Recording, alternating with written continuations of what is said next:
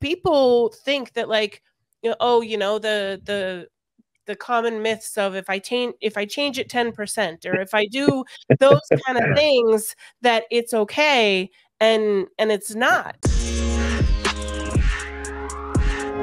And welcome back to the Riley Black Project, Crystal and John. Oh, I don't know.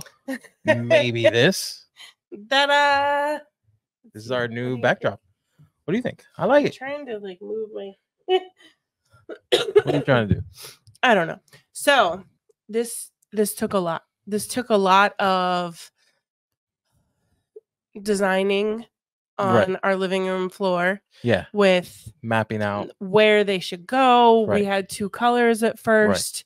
We had the black and then a gray, and I couldn't incorporate the 2. I had to go all black. Well, and then we wanted to incorporate the lighting. Right. And then we couldn't figure out like where it should go. I wanted it to kind of look like, that the light was kind of coming through like the crack. And I hope we've accomplished that. We got 2 cracks. Yeah.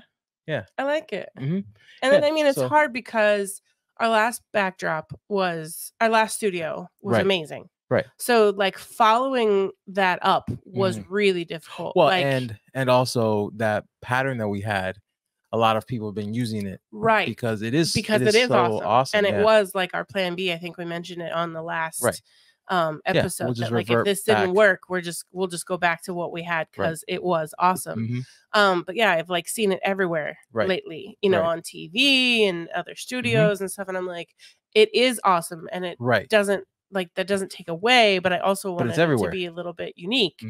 So I found these, and they just look really cool. I wish they were like, they had other sizes, because I would have liked to do like probably a little smaller. Right.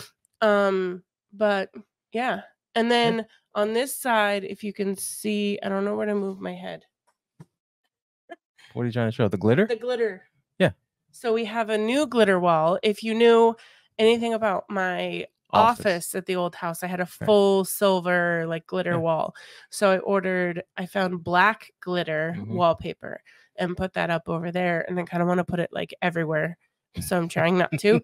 And then this shoulder, God. Yeah, right there. This is where all my things are. Yeah, that's where they were in the last studio. Yeah, and they were on a shelf instead of this bookshelf. Yeah. But eventually, when we get more cameras, then you'll get a better view of the stuff that's going to be behind me. Right, and then there's also stuff we're going to add for the sides that don't really matter now that we're just using one camera. Right, we'll have cut shots. The cutaways will look better. Yeah. Because they'll be more directly on. Right. And especially when we have guests and live in-person guests, it'll look better. Yeah, instead of just from the side, basically. Right, then from this view, just zoomed in. Yeah. So tell us what you think. There might be some little tweaks if you like it. Here and there. That's true. If it really sucks. If you don't like it, I don't really want to know. This is true. Remember that clip of I'm not in the constructive criticism phase of my life. Yeah. Only tell me if it's good. I'm kidding, but kind of not. Right. I mean, it does take a lot of you have an idea of what you want in your head, and this isn't exactly it. So I'm trying to like let that go. Going to Amazon and finding the pieces that translate what's in your head exactly, which is always a difficult thing for me, because my brain says one thing, and then I always have to work backwards on how to make what my brain drummed up like reality. But then it's not like there's no printer. I can't draw very well. And so like trying to like yeah, for sure. Yeah, and I was thinking of putting a monitor and putting the logo on there, but then the glare of the lights on the monitor and stuff, I didn't even like bring it up to you. Yeah, so like it's gonna be hard to light and all this and that. So well, and then does it do the little like what's that when you film a monitor? Not anymore. Okay. Not these days. I could fix the shutter speed to match, and it won't do that. Okay. Yeah, that's like an old thing. Yeah, an older thing. You can fix that a lot better now. Okay. But I mean, eventually, I think maybe a neon sign would be cool. Yeah. Definitely. With the different colors. Yeah. But so we just wanted to do that real. Yeah. This is 2.0. Right. We just wanted to reveal that really quick before we bring on our guest, because we don't want like make them sit there and be like, wait, we're going to talk about things while you awkwardly wait for us to introduce you. So this is the new set. Yeah. Finished for now. For now. Stay tuned. And we'll go get our guest. Yeah, I'm excited. Yeah, it's gonna be a good one. Yeah. Okay. BRB. Attention all laser owners and crafters. Are you tired of spending hours cutting, painting, and assembling laser products? Look no further than Crazy Laser Dad Laser Ready Blanks. Their high quality blanks are expertly sourced, tested, and ready to use with your lasers. Say goodbye to the hassle and frustration of time-consuming projects and hello to more time creating and selling. Plus, with their wide selection of items, you'll surely find the perfect blank for all your customers. So, what are you waiting for?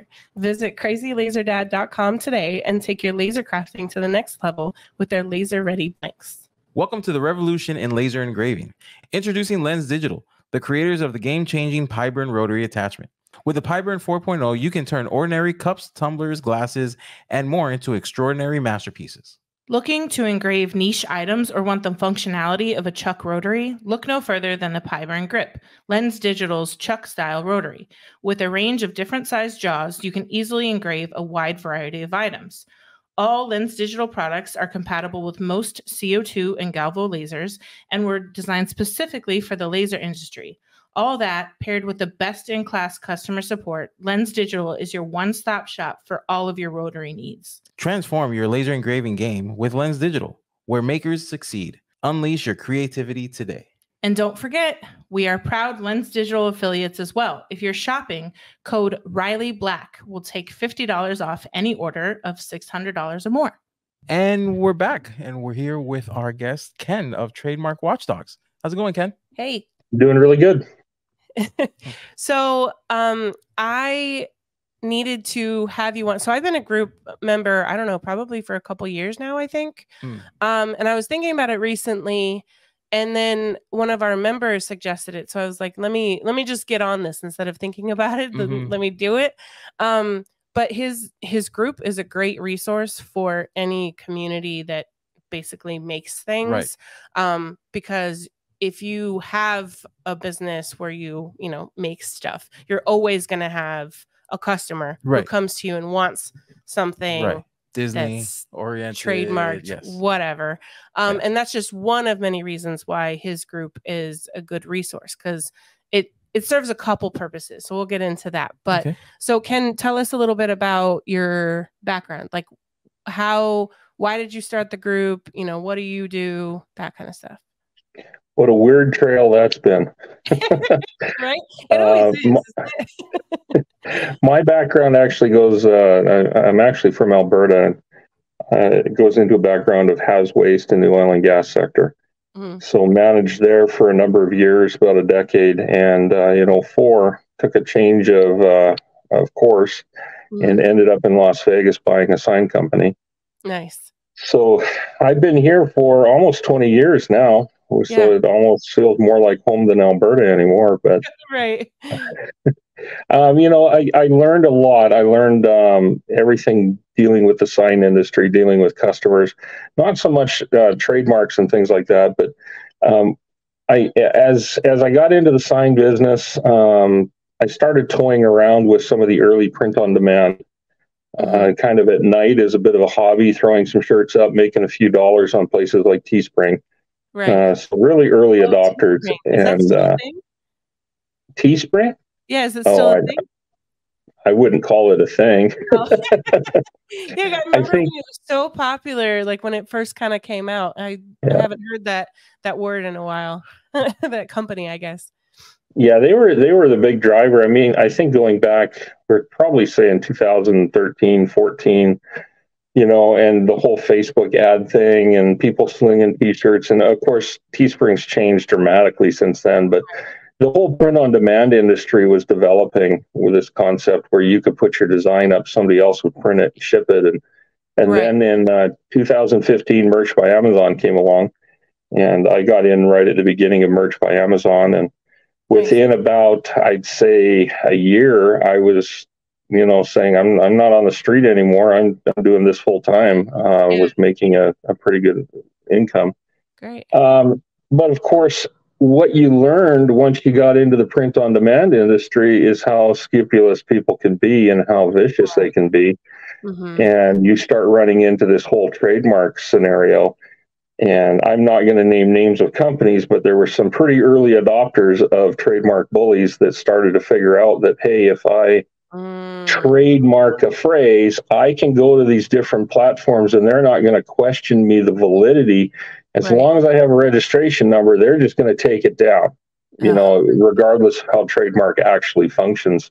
And that's where the group started. You know, early 2018 was a accumulation of events of trademarks and trademark bullies and putting your foot down and getting angry one night. So Speaking of all things laser, check out Houston Acrylic at houstonacrylic.com for reliable laser tested and laser approved materials. Made for makers by makers, Houston Acrylic features over 450 styles of acrylic sheets. With over 50 new arrivals being released this month, Houston Acrylic is committed to bringing new and innovative styles to the laser community.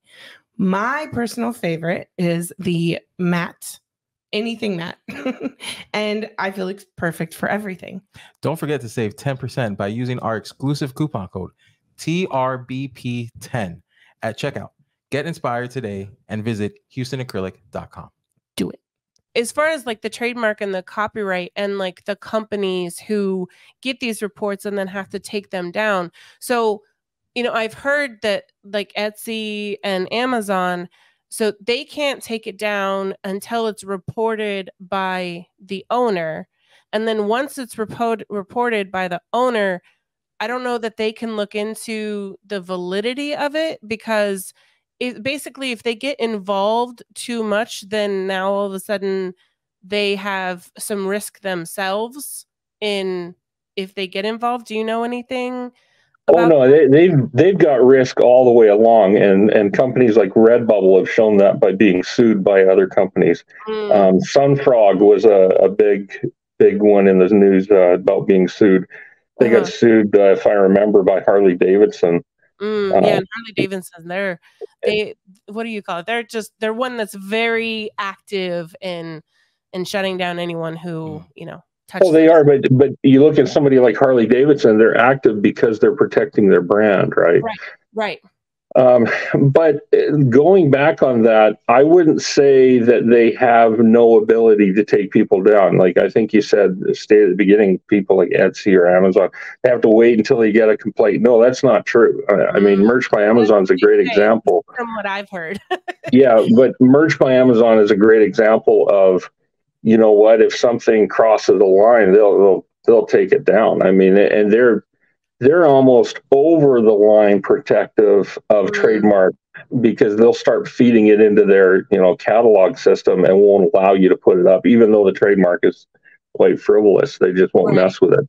Etsy, on the other hand, they tend not to act unless somebody submits something, which is sad because they're as much of a thief as any one of these, because they're profiting off of these people that are, I mean, every time it's usually a new person to the community, either when it was shirts or lasers, they would say, oh, well, and it happened to me as well. When I was new, I didn't understand, how it was everywhere, but that it wasn't allowed.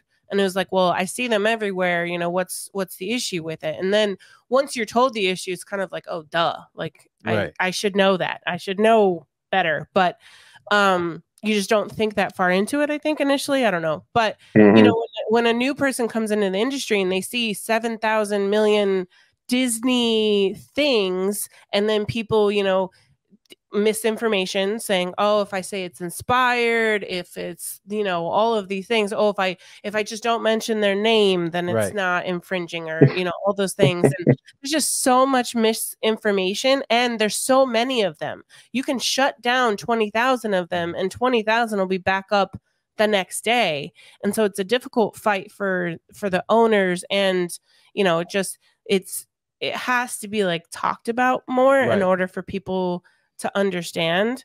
Like we had one in that mom with the laser group that I help run, and it was a Grinch one. It was like a Grinch ornaments with the Grinch hand, and she showed it off, and she was so proud of her work, which, mind you, it did look good, right? But you could tell that, like, she's like, oh, is anybody else selling these? How are they doing? What's the price? I at least hope that she didn't know better. Right. And like, you know, the other mods were kind of like, oh no, you know, like more stern. And I was a little bit more gentle in my like removal or decline of the post, and was just, you know, like, hey, this is trademark or copyright protected. We don't allow that in the group. You know, make sure you look into that and evaluate your risk before selling these with your business, giving her the benefit of the doubt that maybe she doesn't know better. Because with the Grinch, I think Liz talked about it on our podcast. Do you remember? But initially, so she did. Oh, yes. She made a mug, and I think it was a Grinch mug. Right. She didn't even sell any. Right. And she listed it on Etsy, and she got sued. And I think she settled for like $1,500. And then she kind of joked with I think the other attorney or whatever, and was like, can I keep this mug? You know, I paid basically $1,500 for it. And he was like, sure, you can keep the mug. But, you know, she learned the hard way. And a lot of people think that, like, oh, you're just going to get a cease and desist. Right. That isn't always the case. Right, Sometimes you're lucky and you get that warning. Sometimes you're not, and they just go straight to suing you. So, yeah. But anyway, let's talk about the frivolous side of it, because that's a little bit different. Because, you know, the group covers kind of like all topics I've seen, but it was started to kind of prevent the bullies who are really just trying to shut down competition and like, you know, get that market, and they're trademarking things that shouldn't be trademarked. Yeah, and see, that goes back to, I guess, let's put this all in one big sphere or envelope when we're talking about, say, T-shirts or coffee mugs or your laser stuff. I mean, all of this, I guess you just say, is merchandise, right? Right. They're merchandise with design. So if we look at it in that sense, you're producing something or having something produced and selling it. And of course, phrases and things like that are the popular things. Now, there's two sides to trademark that I see in our merchandise. There's the big brand stuff like you just finished talking about, the Disneys and the Grinches and the Harley Davidsons and all this fun stuff that, you know, all the sports teams. Everything in that regard is covered by licensing. If you want to legally do something with those products, you're going to have to get a license from those companies. Right. And that I mean, we won't get into things like parody or fair use, because you get 1,000 people commenting and 999 of them will be wrong, unless you actually speak to an attorney for how it works. But let's get to the phrases. And the one that kind of kicked the group off would have been Mama Bear. And Mama Bear, how old do you think the phrase Mama Bear goes back? I mean, yeah, forever almost. Goldilocks and the Three Bears, right? There's a Mama Bear, you know. Came to mind. If anybody were to say Mama Bear, walk into a golf store and there's a coffee mug on the wall that says Mama Bear, I'm a golfer, would you be able to identify who that brand is? No, because it is just so commonplace, right? So what we had is I had a Mama Bear shirt up that sold quite well, going way back, one of the early designs. And one day I start learning about trademarks, because we're learning that Merch by Amazon will take stuff down if a trademark is registered and somebody says something. So I look at Mama Bear and realize that there's a lady trying to trademark Mama Bear. And she's getting pretty close. I mean, she's getting the point of her registration going into publication for opposition. Right. And so we started putting together, we learned that a letter of protest could be filed for free. Right. Which to give evidence against these. LOP. I see the word. LOP. LOP. So after this thought, let's talk about the process of a trademark. But go ahead. And from now on, we'll call it an LOP. Yes. So anyway, we put our heads together on it, and you know, the group came together because one night I read about the letter of protest and LOP, as a free method to be able to submit evidence and get some of these applications, you know, contested. Right. And so I started a group, and I think the first night I started the group, we had 700 or 800 members. Like, yeah, like this is a problem. Yeah. And originally the group was completely focused on letters of protest. Like that was the case. Right. And we'll go into why the group changed a little bit after that, but the focus was to file these letters of protest, and Mama Bear was the first big example. And the lady that was trying to go after this, she did not trademark her own company name. She didn't care to trademark any of that other stuff, in my opinion. Right. She wanted Mama Bear because she was going to take everybody else down in every marketplace she could. Right. And after Dave Kadoff, one of our other admins that helped found the group, he filed a 75-page letter of protest on the final day of publication for opposition. Wow. I mean, it was the last day you could do it, and you had to file a big form LOP. Yeah. And that actually was reviewed and taken into account and yanked right back out of opposition, out of publication, back to the director and thrown back to the examiner. And they did re-examine it and did come up with the reasons to say, no, this should not be allowed. And further to that, over the next couple of years, the lady, she fought it all the way to the TTAB to getting a final decision, and it's been thrown out. And it actually now is used as an example for other people that try to file for Mama Bear as to why they cannot have that general term. So that's the culmination of how the group started to come together. From that, we then, you know, started to make lists of what are the phrases that are harming people. Let's get people putting in letters of protest. And it worked quite well. I mean, we even had competitions like who can file the most this month and, you know, win an iPad and things like that. Well, then, you know, we didn't make a lot of friends with the USPTO. I'll say that right now. They may say otherwise, but they don't like our group. They don't like what we do. We've gotten the attitude of you guys aren't attorneys, so, you know, stay in your place. You'd and think, further though, to they wouldn't want frivolous trademarks either, or do they because it's a money thing? I mean, obviously it's hard to say what their intentions are, but you know, it's hearsay. But like, you know, I guess I'm surprised that they wouldn't like that, because you'd think you'd want to keep that integrity. You know? Well, we were doing work for them. Right. We're going out and finding the evidence for them. Right. And this is free. This is stuff that, in our opinion, you should have found before. Right. But I do understand. I mean, that's not the process that the USPTO uses. I mean, they have a guideline for how they search things and how they do things. And they're not necessarily out there on Google like we are, searching out phrases and finding who's trying to be frivolous about these things. I don't think it's a money thing, but it's an excuse to say, why do we have to do extra work? Because the letter of protest is not used a lot, and then we found that we could use it, and all of a sudden we take on 600,000 trademark applications in a year. I think the total was, I don't know, 6,000 or 7,000 letters of protest. I mean, it's minuscule, really, to how many are filed. And when a group comes in and doubles that number for them, all of a sudden they're like, their administrators are, wow, we got to do all this work to look through these. Well, no. So they tried to implement a fee. And I think the first fee they wanted was $250, and we opposed that. And when they finally pushed it through, they made it $50. Okay. Which, in my opinion, the only reason a fee was there was to try and knock our group down from submitting these. Yeah. And they've gone, and even recently, they've tried to revise that, and they want I don't know what they want now.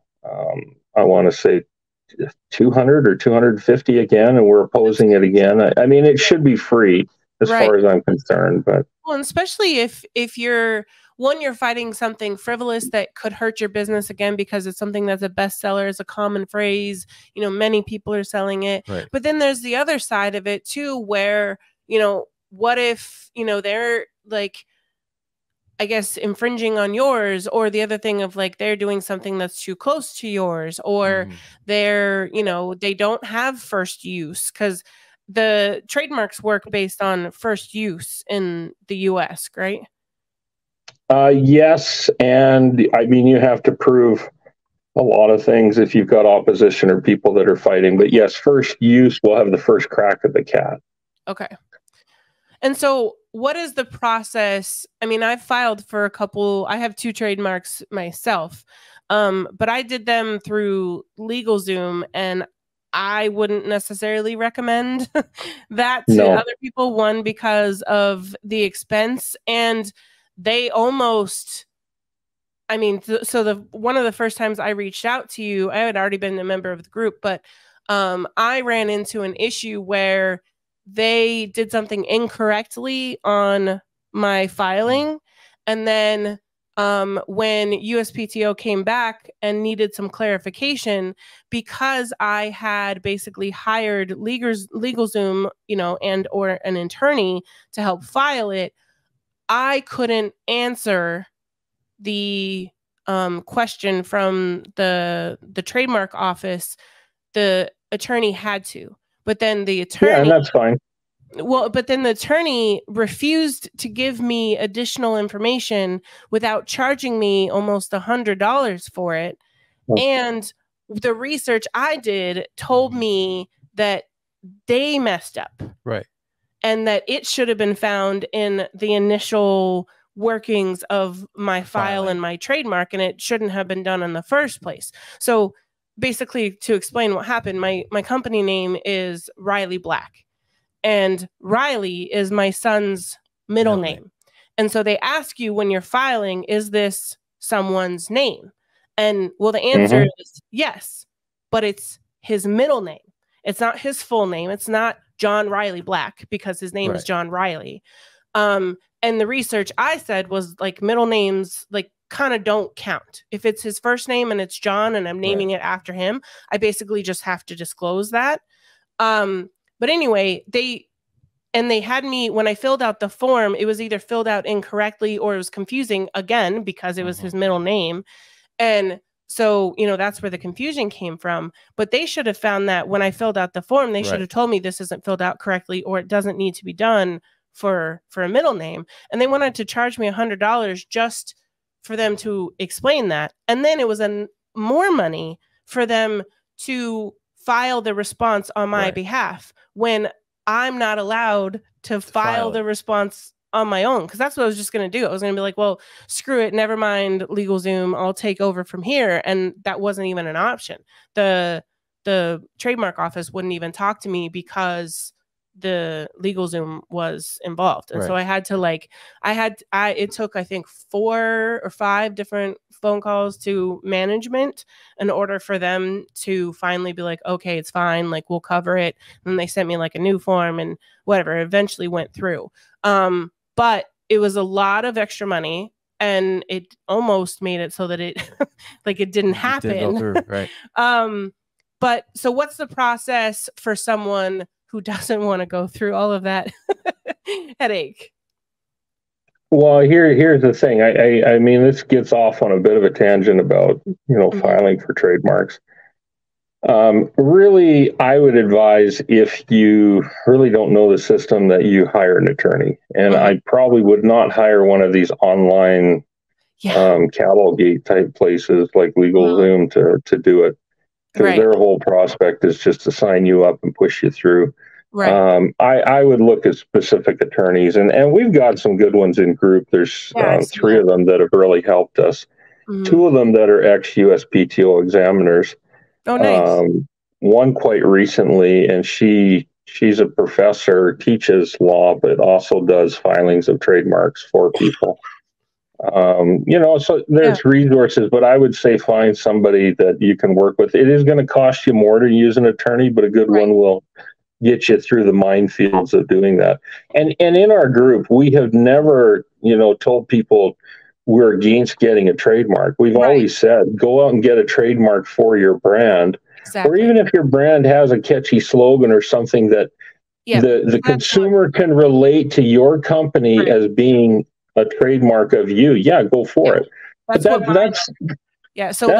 few and far between, right? I mean, how many slogans does Nike really have trademarked? That, you know, they're not a trademark bully that has I love my dog in the morning with a coffee under the rainbows. I mean, these are the kinds of the crazy things that people are saying, hey, I'll file this. And what they figured out, and this goes back to the history of the group, was if I can file for this trademark and get it pushed through without people seeing it and get my registration, right, I can throw it at Etsy. I can throw it at Redbubble. I can throw it at Merch by Amazon. I can throw it at Amazon. And they're not going to question it because they're not going to legally get into the process. They're just going to say, take it down. I don't want to deal with it. Yeah. Now, when you go back to the USPTO now with that, you'll say, why are you giving out these trademark phrases? And they're like, we followed the guidelines, which they did, and they do have processes to oppose those trademark registrations. The problem is they'll come to you and say, well, that's not how a trademark functions. Yeah. And it's not. It's not how the trademark functions, is somebody should just get the phrase and then go to these marketplaces and say, hey, ornamental use on the front of a shirt, take everything down. Right. In the real world, that's not how it's going to work. Right. But on the marketplaces, they've figured out, yes, that is how it'll work, because now they have to fight me. And it gets even worse when you say get a company in China or Vietnam or India that now trademarks this, and you can't physically really pull a court case with them. And now add to the fact that we're dealing, and this is why the group was formed, we're dealing with small business. Yeah. We're dealing with people that sold 5 Mama Bear shirts this month or 2 last month, and all of a sudden are being told, if you want to keep those shirts up, you're going to have to spend tens of thousands of dollars to go to federal court and try and fight this person. Right. And the average maker can't do that. No. Yeah, exactly. Yeah. Well, and then that's the hard part too with like Etsy. I don't know if it's on the copyright side or the trademark side, because I know they're a little bit different. But like, so my 2 trademark terms are Riley Black, my brand, and then Keychain Thingies, which is like an extension of my brand. It's what I call one of my particular like product lines. And it's become like a thing in the industry, and you know, I kind of like, so I started using it, and I noticed other people were kind of like taking it because it just made sense, because you know, no one ever knew what to call them, including me. And so that's why I literally called them Keychain Thingies. And then I saw that other companies were kind of doing that too. And I was like, no, I need to protect this, because this is mine. This is my baby. And that's where, like, you know, the purpose of them. But then with Etsy, it goes, even if you have like a valid, I don't remember which one, because again, the processes are different. But even if you have a valid one, the person who is violating that can counter it. And then you have, if they counter it, you basically have 10 days to bring a suit against them for continuing to use it or whatever. Right. And after 10 days, if you basically don't show proof of litigation, they can put it right back up. And then two totally different things here, though. Okay, this is something you have to understand. You're talking about copyright. Okay, yeah. Trademark and copyright are 2 totally different animals. Trademark, the problem is, if they get that registration, they issue the takedown. There is no function other than counter. Well, there is hope, but you need to hire an attorney and go through the legal process and fight them. Right. Copyright, on the other hand, has the Digital Media Copyright Act, which has a provision for a counterclaim. Okay. And that's the counterclaim you're talking about. And that's being abused. Right. In a perfect world, the counterclaim, you sign off that you legally, stipulate these things about, no, it's not infringement, and I didn't copy. And you're supposed to sign that like an affidavit. And the problem is people don't care. They know that, well, most people don't have the money to take me to federal court. And who cares if I falsified the counterclaim or not, right? Right. So sue me. But you do get the odd stupid person that gets a takedown from some company that is managing, say, a far-off Grinch product, and they look at the takedown and they say, oh, well, what company is that took me down, and files a counter. And then a week or two later, they get back an official legal document from the legal team that says we are suing you now. Right. So you have to be very careful because that there's two games being played, a trademark game and a copyright game. Right. And both of them, Etsy just kind of washes their hands of it. Yeah. The other problem, though, is that what's coming up is these platforms are sometimes taking these complaints that are filed against innocent people, right, and terminating their account because they're like, we don't want to deal with you anymore because we get these complaints, right, and wash their hands of it. Well, they're going back to the point that Etsy's making money, right, off of it regardless. So it's really a weird, wicked system that's going on, and it's become very cutthroat and very ruthless. So one of the ones that recently did actually go to litigation was what was her name? I know I'm going to say it wrong, so I'll just say what it was. But Did You Die? With the Easter egg like shirts and stuff. Because she was filing, erroneous takedowns to, I mean, she would go ham on Etsy, and all these people would come to the group and they'd be like, what is this? Like, is this true? Is this whatever? And then again, like he said, a lot of people, they're small businesses, they maybe sell 10 of these shirts a month. And then when they get the takedown, they just take it down it's not worth their time. A lot of times they're upset. It sucks. That was a good seller, but I can't take them to court. So now I just have to be like, well, screw it and move on with my day. Right. But someone actually did go after her and ended up filing suit against her. Do we know how that ended up? Oh yeah, I mean, I got involved with that one. Yeah, that's a case of somebody that got a copyright registration on a design, and then went to the marketplaces and said, "I own the phrase," which is not how it works. Which is 110% incorrect. But they didn't care, and they filed all kinds of copyright registration takedowns and just went crazy. Yeah. And for the second wave, I said, okay, I'm going to make up my own. I get into the monsters and the horror genre. So I made up a But Did You Die with the zombie bunnies and their eggs and threw it up. And I copyright registered it for that, though. Yeah. So the design had a registration. I put it up and I said, basically, do it, try it, come after it. Yeah. And sure enough, within X number of weeks, I got a takedown notice. And I think that was in a wide swath of takedowns. And I said, do you really want to go here? And I countered. And the next thing you know, she had reversed and asked Etsy to, remove that takedown and all that. But she was already being sued by another member, which did go through. They did settle. I don't know where it is now because the terms are undisclosed. But I mean, as far as I know, the person that sued was happy with the result. But I was ready to jump in the fray too, because you'd just taken down my copyright registered design, claiming ownership of the phrase, which is wrong.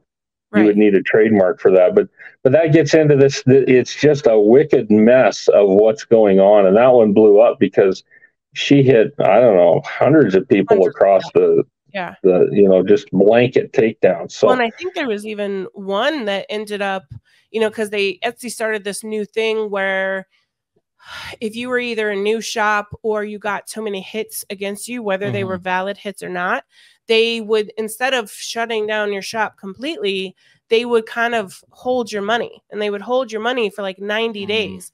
And so now they do a reserve. Yeah, they do a reserve. And so you're operating on like, you're getting sales and you still have to keep putting them out, but you're not getting paid for them for 90 days from, I think even from like the day you delivered or something like that. And so, even if a shop wasn't, shut down completely, you're then still affecting like, their household and their business and of things that are frivolous or not valid or, is a stretch on what, maybe you do have a valid one, but you're stretching it on whether this is infringing or not. And it affects people's livelihood. And a lot of these people know better. I'm sure some don't. and think that they're within their rights, but then the other ones know better and know just that, again, most people aren't going to come after you because it's really expensive. And a lot of us small businesses just don't have the means to do so. Yeah. And that seems to be the big disconnect if we go back to trademarks with the USPTO. The disconnect that they don't fully understand is you're dealing with small business that, they'll say, well, you don't like the trademark, file your cancellation. It's $400 or $500, file the cancellation, go through the process. Well, you're dealing with tens of thousands of small craft makers, and some of these is like a $400 or $500 side gig to help put some food on the table. And you're telling them now this whole process is broken, but go ahead and spend $10,000 and go through the process and fight this. And the bullies know that. The bullies know that this is in place and they can abuse it. And that's all it is, a complete abuse. Yeah. With what's going on. Yeah. Well, I appreciate your group because it really is, it's an amazing resource for anyone who doesn't know, a lot. I've seen a lot of new members come in because they just recently got a takedown and they don't know, am I violating it? Am I not? How do I, handle this if I am? And just, it's great for showing people the right way to do it and then helping them if someone came to them, whether, accurate or not. Yeah. And the group has been interesting. You go back to the early, the first 3 years of the group, it was all LOP focused. It was letter of protest, and we didn't entertain a lot of other discussion. And I've still got some hardliners in the group that are like, Ken, stop accepting all these crazy posts that go up, and let's get back to letters of protest. Well, letters of protest do cost $50 a piece now. It has affected us. They're trying to push it to $200. That will affect us even more. And we did see a need. We saw a lot of people, as you said, they don't even know what the difference between trademark and copyright is, let alone let's talk about a letter of protest. And so there's some very large topics that we have now allowed the group, as you can see. It's kind of, you could almost call it trademark copyright watchdogs, but it's become a bit of a help center. And we don't mind that because if you want to learn, let's put the topics out there, no matter how simplistic they might be. Let's get some attorneys that can offer some advice, or some people that have been in the merch industries for years and really know the topics. Let's expand this. Now, that said, in the group, as you've probably seen, I don't put up with a lot of BS going on. I spend hundreds of hours with this group, as do the other admins. We don't have time for you to argue with us on, well, Disney's so big I can steal if I want to, or mind your own business, stay in your lane, or you want to cause fights with I know better than you. We just have no time for it, and we'll just remove you from the group. But let's have a topic of discussion that helps people, that helps them understand what a copyright is, what a trademark is, and really understand what's going on in the industry and how to make contacts and have a support group. Yeah. Well, and so how many members do you have? I think it's up around 35,000 now. Yeah. So the That Mom with a Laser group is like 40 plus right now. And it can get really difficult to, so it's same with your group. All of the posts are reviewed, like they have to be admin approved.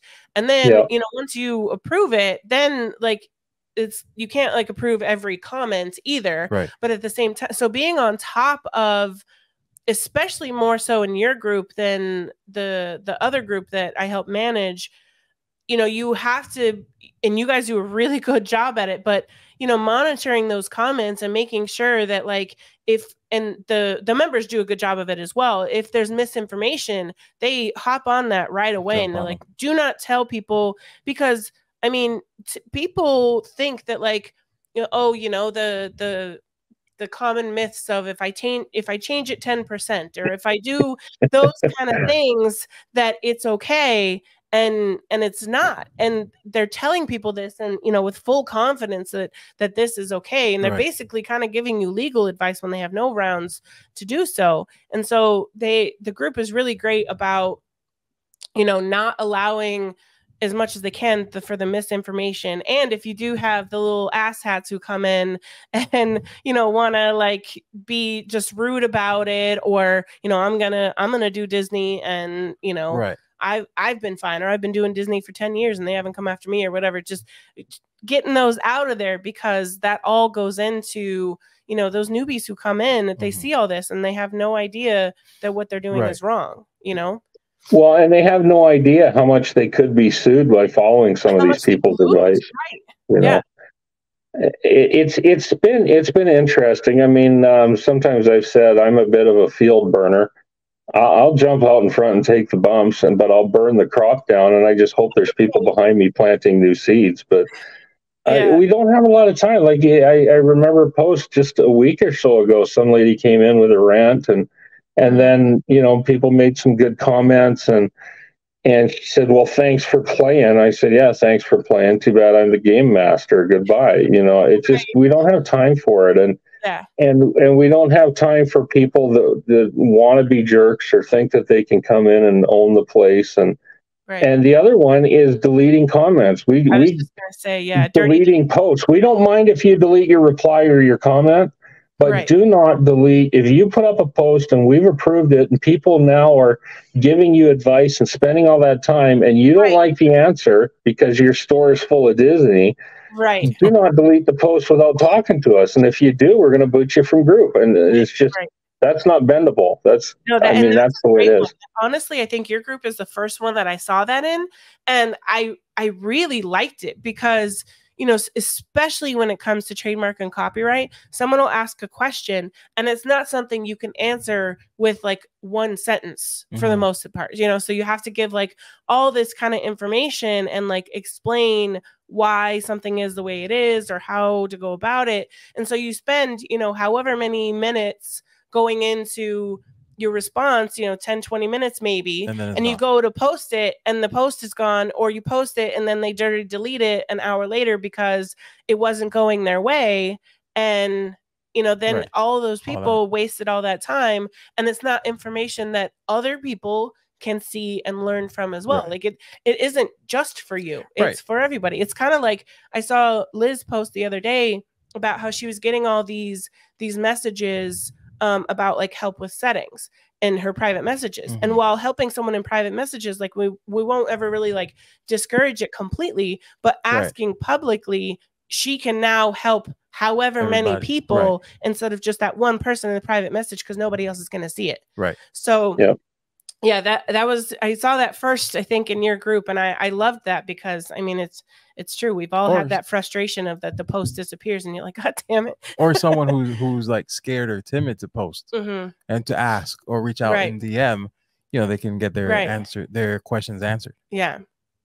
Well, the other one in our group we don't have is the anonymous posting. You know, you can private message one of us admins, but to be honest, if you've got that much to hide, I mean, people are going to figure things out. I mean, if you come in acting like the pariah, I mean, you better be careful, because the first thing people will do is go look at your store or go look at your content, and you know, even my stuff, like go after and look at my.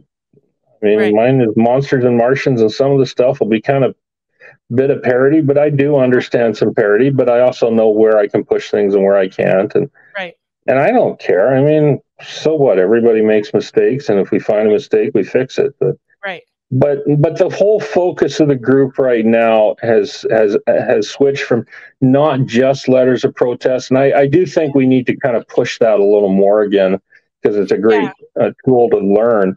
For sure. But it's a place where people can actually come and ask a question without saying, you know, ask a lawyer, but ask your community how it's affected them, or how they've dealt with it, and those kinds of things. And it's been a great resource for many people. And I mean, it was great for me when I had my issue with my trademark, because they legit wouldn't help me, and I didn't know where to go, you know, besides an attorney to get my answer. And I was just, what I felt was asking for a simple answer, and they're like, cool, pay for it. And I'm like, I know I don't have to, but I also didn't know, you know, where else to go. So I mean, it helped me, and I've learned a lot from that group, just watching the posts and seeing all the different things. So I will say, when you run into a problem, it has become a big help for people where, but did you die is a good example. Somebody said, I just got taken down by this. What's going on?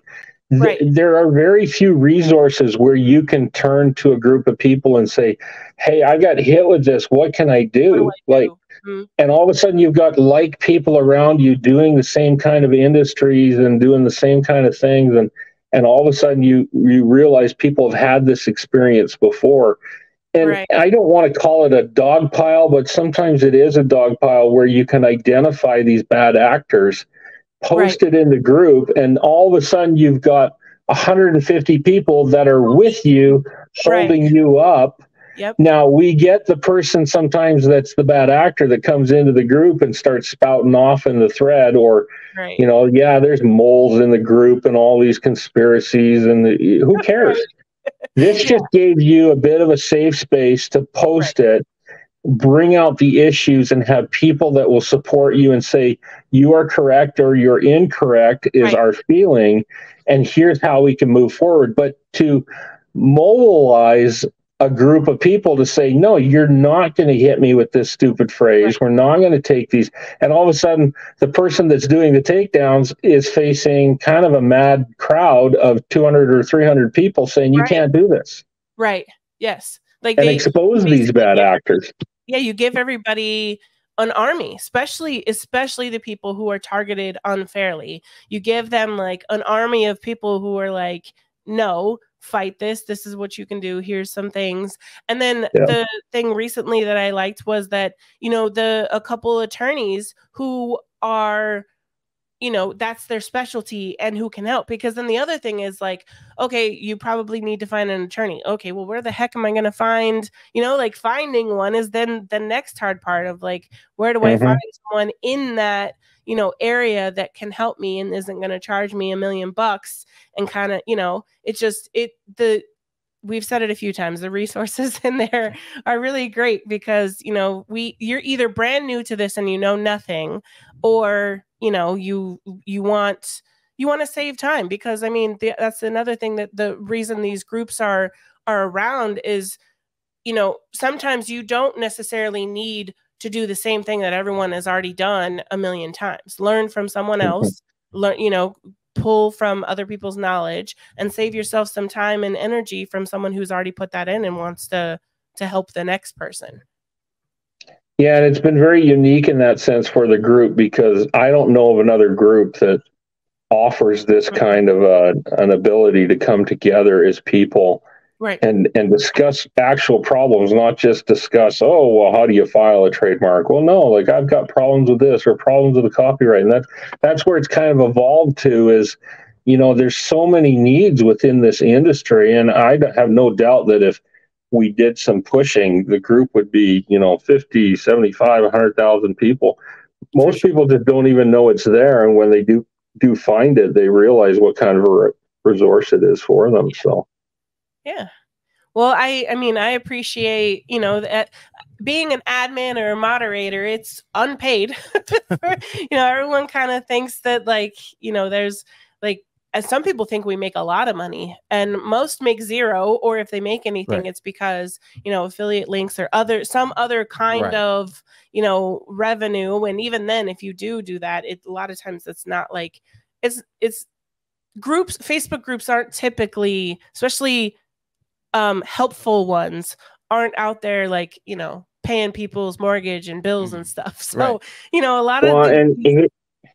Here's the other side to it. We do have a meager little Patreon that we have that, maybe we should push some lives or some things there. But that really has only gone to work. You get an IP attorney and you're paying $400 or $500 an hour for advice, and we've had to go for advice on things like, can you go through our entire group and make sure we're not going to be sued for something?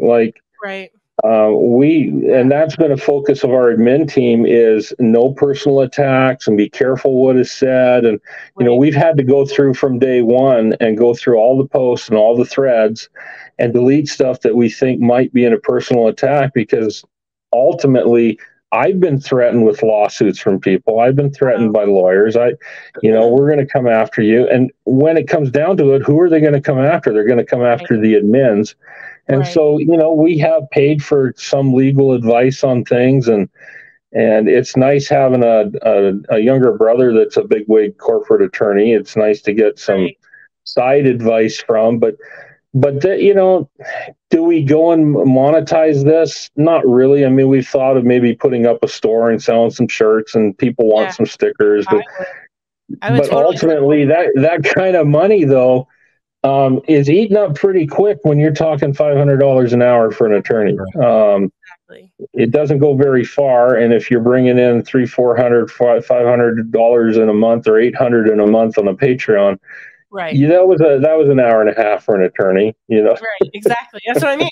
You're not paying anybody's mortgage, even if you are a group that's monetized. You know what I mean? Yeah. So there's probably some one-offs that are here and there, but 95% of them are either not monetized at all. And like you said, if you're not making anything from the Patreon, when you do have to consult an attorney so that you can keep the group open, that's coming out of your pocket. So now you're not only making zero money, you're making like negative. You're actually investing into, this group. So again, it just makes it even more so, just that much better that you still continue to offer it. And I highly recommend pushing that Patreon, because I would be a member, or, I'd buy a shirt or whatever. Cause again, it's just, it's valuable in the community. And, I think we all want it to stay. So we need to keep it around. If we got to toss you a couple dollars, I'll toss you a couple dollars.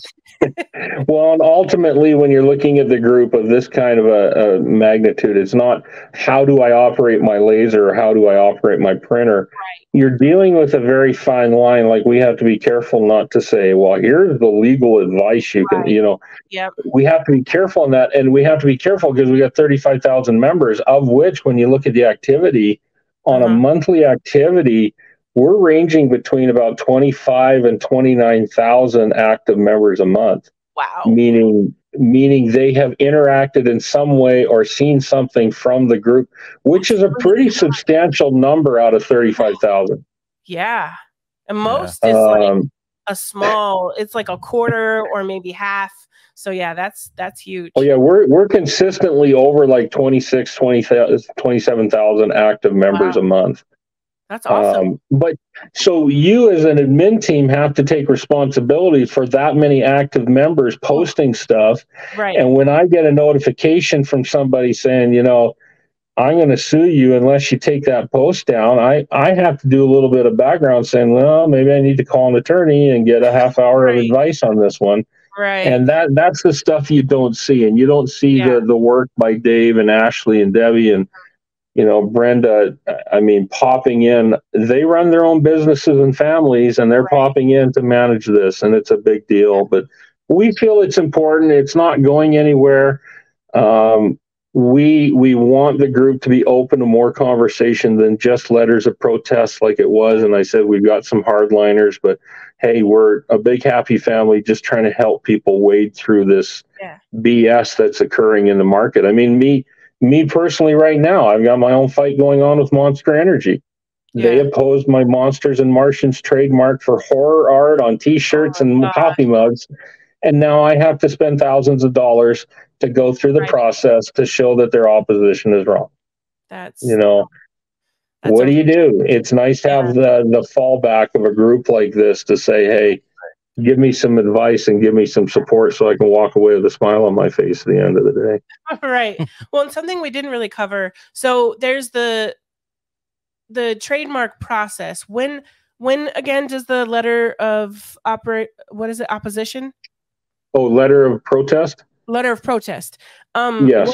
When can that be filed in the trademark process? So there's and then the other thing we've seen too, sorry, because I have ADHD, that people will file for a trademark and then immediately start defending it. And that's not how it works either. I was surprised even with my first one. I mean, my first one took over a year to go through the whole process and become registered. The second one was much quicker because I think we were further out of COVID. But yeah, so how does that work? Well, trademarks right now to be assigned to an examiner are taking 8 to 10 months. Okay. Just to get to the examiner. Okay. Right. And then the examiner looks at it and decides whether or not it should be pushed to publication. But yes, it's taking over a year to get a trademark registration. The letter of protest can be filed anytime from the application going live being submitted, meaning it has a serial number, right up until it has gone through publication. Now, what the publication is the examiner has looked at the application and now put it out to public publication for opposition. Up until the first day of that publication, you can file a regular short letter of protest, giving the evidence, and we've got guides and things like that in the group to help you. Mm-hmm. After it goes into publication, though, you have to file a more formal letter of protest, and you have 30 days before that publication for opposition is passed. And that turns into a much larger document. Like I said, with Mama Bear, it was a 75-page document. It's much more formal. It's much more harder. It's harder to get through. It's harder because now you're taking the whole system and saying, hey, you made a big mistake here. You need to pull it out of publication and put it back to the examiner. Right. So that's the window you have. You have the window from application until publication. I see. And I didn't realize you could do it before that, like 30-day window, and that it was kind of two different. That's something. So they file and they're waiting for that examiner. Like I said, you've got 8 months, 9 months, 10 months, 11 months to file that letter of protest. And if it gets rejected, maybe file a better one that's got better evidence. Once you go to publication, though, it's the long form.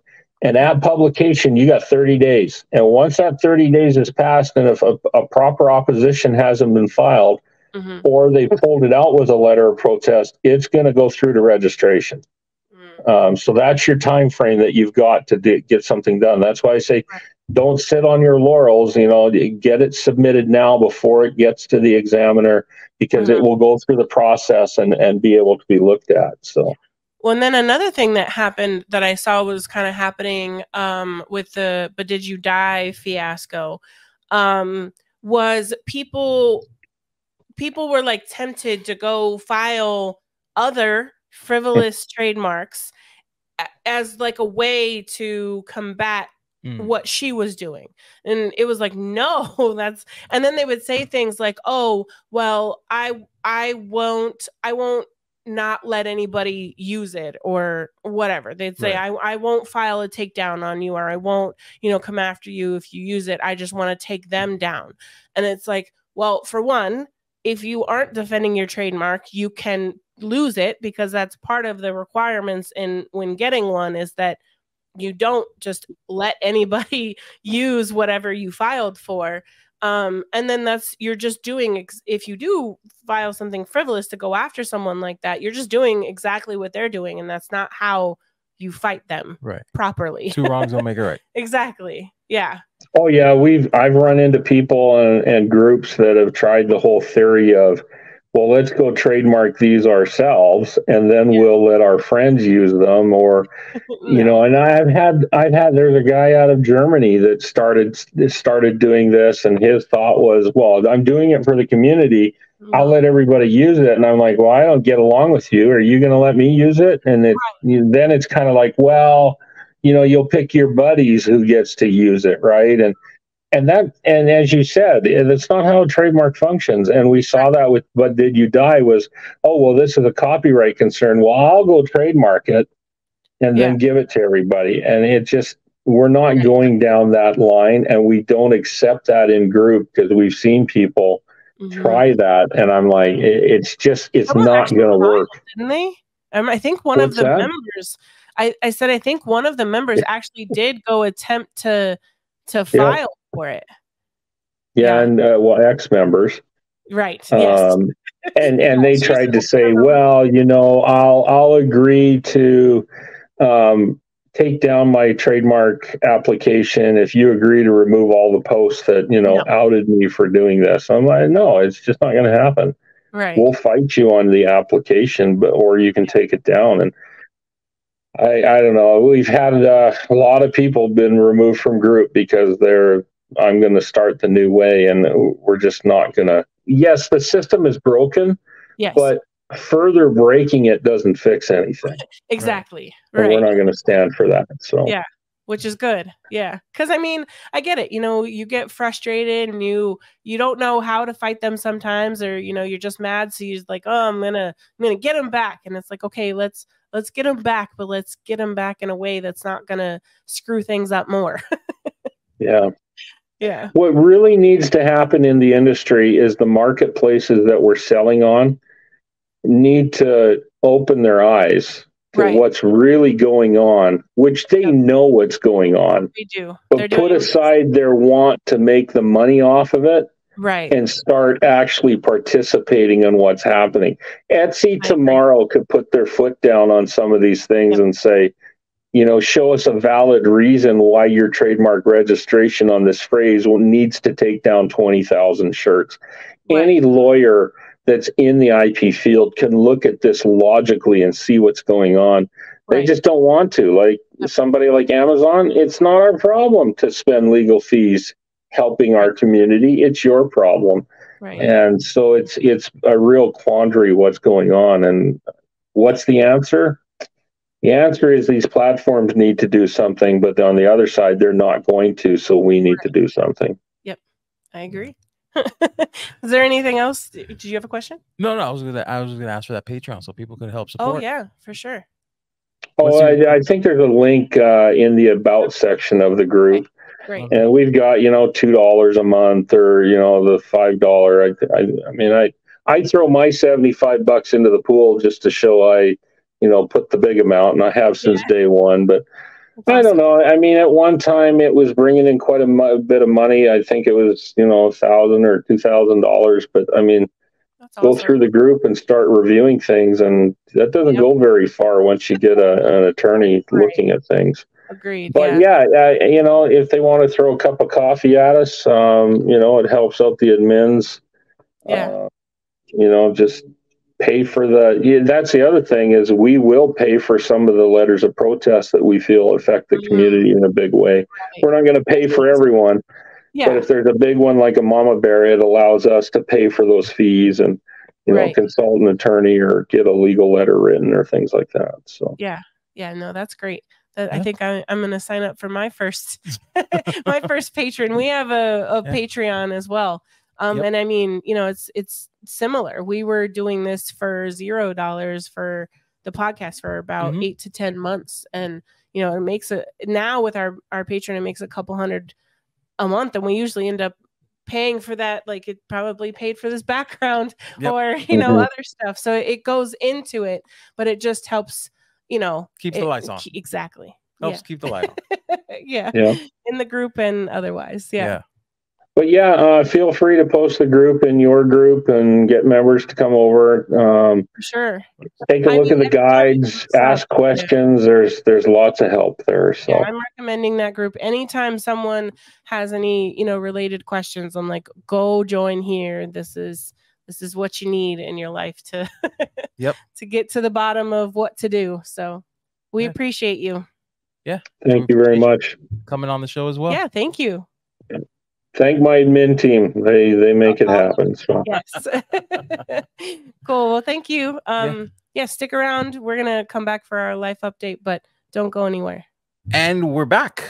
Okay. That was a lot of good information. It was really good. Yeah. And even, as you saw, even I get confused between the two all the time. Right. But I know enough to know, either when I need to go get more information and where to go get information. Exactly. That's the big thing. That's the big thing that this resource exists. Right. And again, it's one of those, as the community grows, you find where people need help and things like this come up. Yep. And luckily it's, it's free, but we do encourage you to join this Patreon because, lawyer fees get expensive. Right. And I mean, you can ask these questions to a lawyer at a fee. And here you have a group where $4 a month, right, $2. I mean, I forget what I think he his said pay as scale. low as 2. Yeah. Right. So, throw them a couple bucks a month. And I mean, it's well worth it, especially if you end up really having to need it, and they can file a letter of protest. Right. I wanted to say opposition because you said opposition, but I was like, it's not opposition, but then I couldn't find letter of that protest. That would be Lou. Yeah.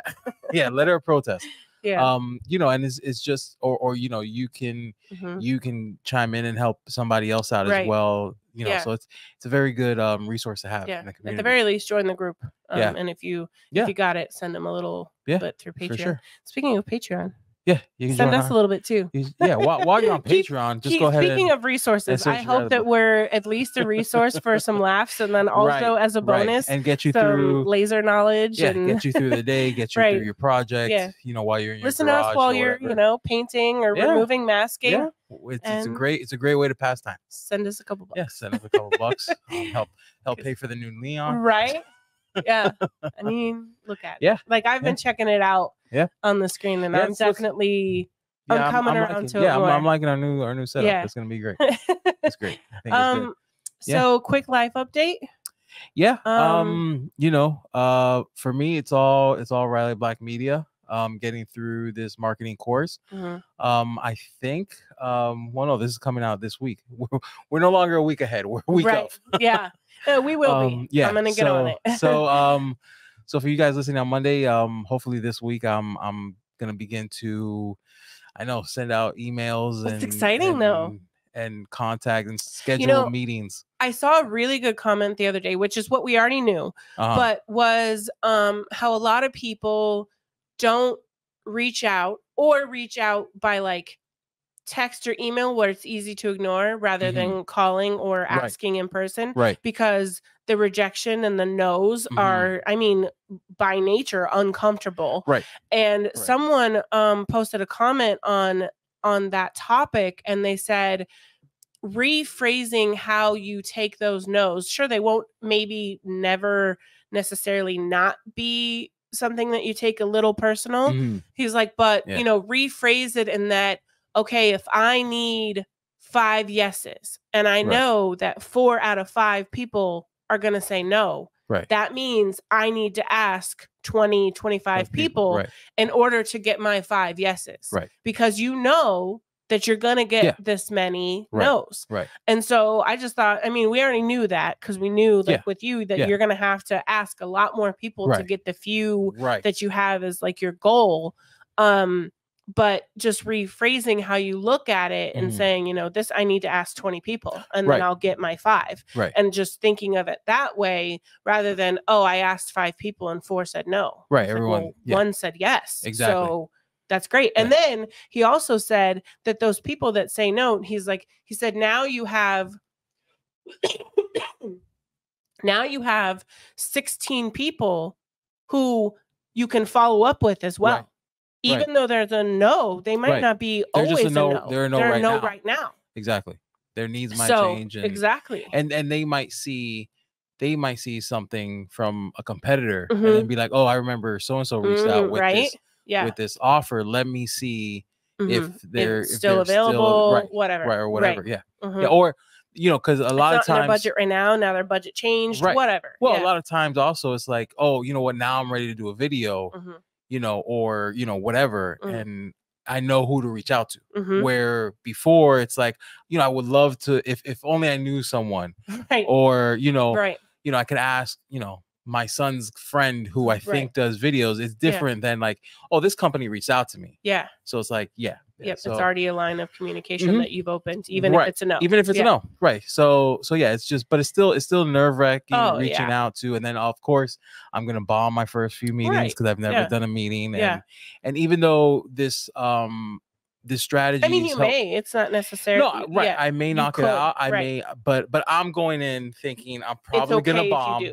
And it's fine. It's part of the growing pains because I am developing a personalized. It's still a script, but it's a personalized script. That way, when you can, it tells you to do 30 of them before you reassess your script. Right. Because that way you get familiar with it towards in the middle of it, it becomes almost like flawless. Because at first you're trying to hit all these points. Get more comfortable with it. Right. As you go through the same exact script, it go, you know, and again, it's tailored. Practice. Exactly. It's tailored for my business, because not all businesses are the same. So yeah, but it's still again, it's still to reach out cold to, you know, it's easy when someone comes to me and says, hey, can you work on this project? I'm like, of course I can. Right. Let's get to work. Yeah. There's another thing is like, hey, I know you weren't looking for this, but I got it. Right. Do you want to spend a lot of money on? I swear it's gonna help. Right. I promise you it's gonna help. Right. Even though you don't see it yet. Right. Yeah. So yeah, but I'm excited. Yeah. I'm Yeah. excited and can't wait. Yeah. Can't It's wait. been 2.5 months in the new house. Yes, 2.5. I can't. It's still. It seems like longer. It does. And I think it's because like I'm not traditionally working. You know what I mean? So it feels like, oh man, you know, you get the itch like, I'm getting a little like, ooh, how long can we do this for? The first 2 months, I was like, we're good. Right, and then we hit that certain threshold in our savings, and I was like, ooh, okay. So all right. So back onto it. Yeah. And then as soon as it was like back onto it, it was like, here's some back to school germs. Right. Like, oh, okay. Right. So yeah, and it's trying to apply the pressure before the pressure is really applied. Right. Because like we do well under pressure. We do. But we need it to be self-applied before life really applies it. Because then when life applies it, it might be a little too late. Yeah, right. Exactly. And now we're scrambling. So let's scramble when we don't really 100% need to. Yeah. Yeah. So yeah, it's, you know, I mean, I'm sure everyone goes through it with you know, when you take that leap and both people, so like, you know, it's easy to take leaps and like buy new machines and everything like that when there's one person who's holding down the home front for the most part. Right. You know, when it's additional, it's easy to take leaps. Yeah. But when we've all taken the leap now, it's and you know, it's been great being home. And it's been great spending time. I mean, just touching a little bit on like how last year, how I was struggling with JR's behavior and that kind of stuff. And this last week he had a rough week. And I remember he had a really bad, you know, breakdown, and you know, we're in his room, you know, dealing with him and trying to come, you know, bring him back down and stuff. And I was really anxious because of like, you know, the build up to it. And like, I could still hear all of it going on from his room, but I was also so relieved in the same sense that, you know, when that used to happen last year, it was just me. Right. And it was, you know, he was screaming, carrying on. And I'm like, oh, please don't wake up Jackson. Worried about if he wakes up Jackson. Now I have to, which one am I going to tend to? What, you know, what do I do then? And like, you know, texting you or calling you, hoping that you actually can help me and that you're not about to be on a live shot or you're not about to interview somebody. And, you know, I wasn't alone, but like I was, you know, and it was so nice to have you there for those moments. And that's what I really needed. And that's kind of why, like, our first few goals, like, sure, we'd love to have DJ Khaled money, you know, as we joke about, or what, like, we'd love to have that kind of money. But at the same time, our first goal is to have enough just to cover our bills. Like just to live comfortably, just so that we can spend more time with the boys. We can have dinner as a family every single night, and we sit at the table together. We go on family walks if we can, if the weather allows or the sicknesses allow. And, you know, to have those luxuries, to be able to do that, to be able to go to Colorado, you know, whenever we can afford it or whenever we want to, or, you know, around their school schedules. Of course, that's really the only schedule we kind of have to play around for the most part. Because everything else we can control. And it's just, it's not all about the monetary values of being self-employed. No. It's mostly about the non-monetary values. It's about being able to enjoy your life. Exactly. Is what it is. I mean, we've seen how short it is. We're only here. That's what I would say. We're only here for X amount. No one knows how long they're here for. So the only, you know, you gotta enjoy, you know, it all as you can. Exactly. And, you know, you work yourself to death for just that. Right. You know, and if you're gonna work yourself to death, at least do it for yourself. Yep.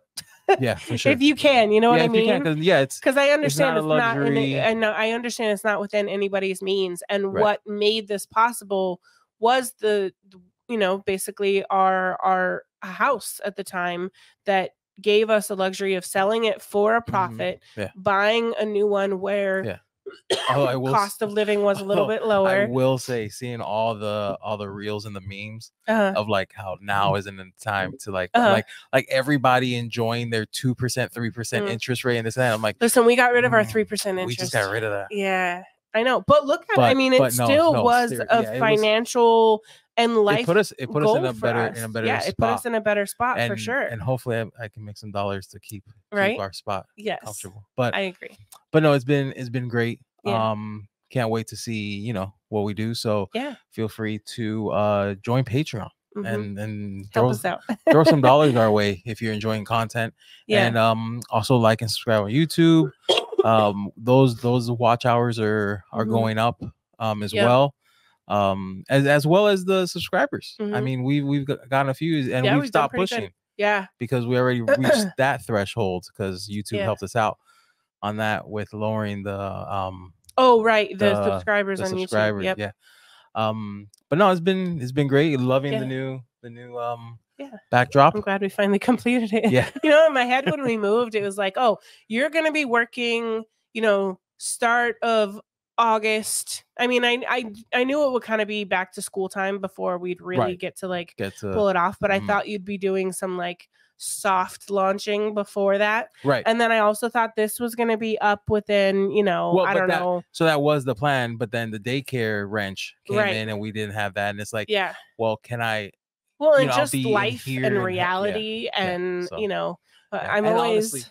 Honestly, it's only been 2.5 months. Right. But it's been 2.5 months. Right.